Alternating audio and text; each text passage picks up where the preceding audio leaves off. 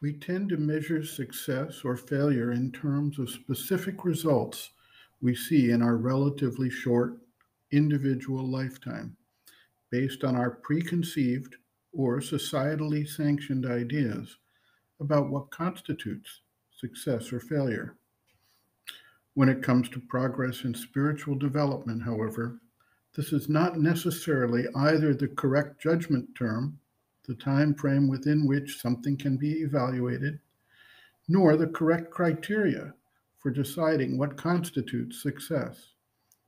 Sometimes what appears to be a life of constant struggle and difficulty may actually be a blessing that shifts us out of some comfortable but not inwardly beneficial situation in life and moves our focus towards some deeper sense of being and a realization based on the deeper truth of our existence.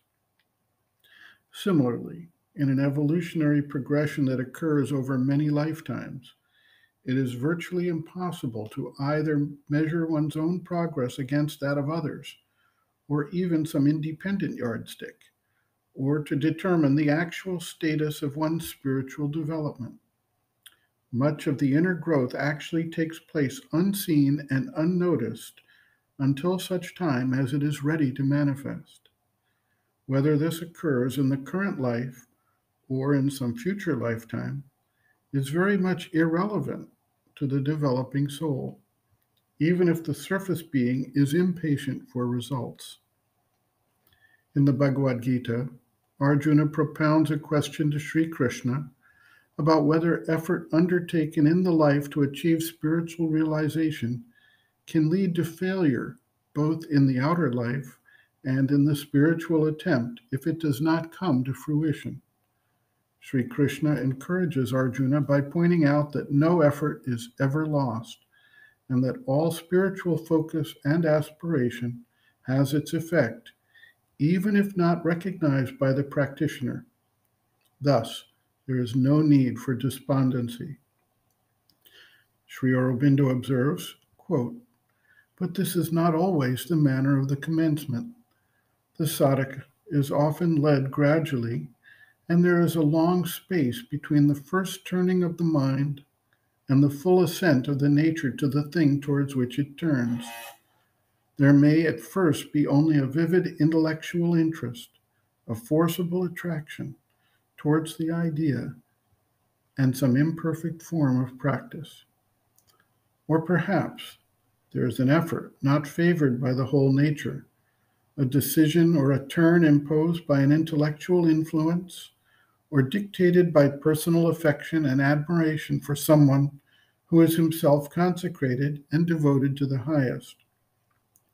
In such cases, a long period of preparation may be necessary before there comes the irrevocable consecration, and in some instances, it may not come.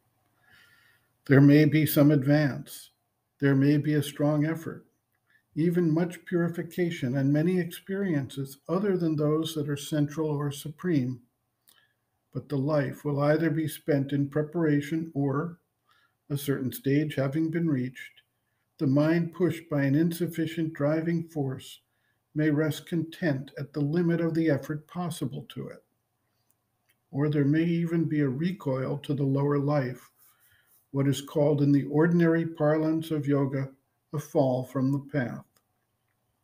This lapse happens because there is a defect at the very center. The intellect has been interested, the heart attracted, the will has strung itself to the effort, but the whole nature has not been taken captive by the divine. It has only acquiesced in the interest, the attraction, or the endeavor. There has been an experiment, perhaps even an eager experiment, but not a total self giving to an imperative need of the soul or to an unforsakable ideal. Even such imperfect yoga has not been wasted, for no upward effort is made in vain. Even if it fails in the present or arrives only at some preparatory stage or preliminary realization, it has yet determined the soul's future. But if we desire to make the most of the opportunity that this life gives us, if we wish to respond adequately to the call we have received and to attain to the goal we have glimpsed, not merely advance a little towards it. It is essential that there should be an entire self giving. The secret of success in yoga is to regard it not as one of the aims to be pursued in life, but as the whole of life. End quote. Reference: Sri Aurobindo and the Mother, Growing Within, The Psychology of Inner Development, Chapter 2, Awakening of Consciousness, pages 18 to 20.